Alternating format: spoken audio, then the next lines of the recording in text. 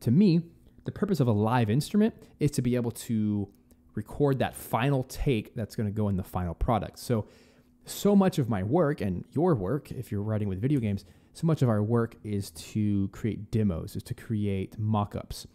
And what I've learned over the years is when I work on a video game,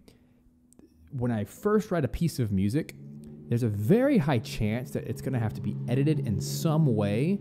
within the span of about 6 months to a year.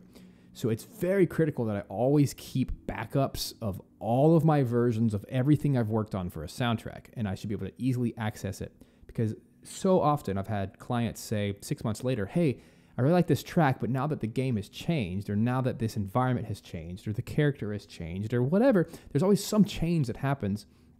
in the project that I have to go back to my files and change the music in some way. With MIDI, you can change the tempo, you can change the key, you can just transpose things very fast.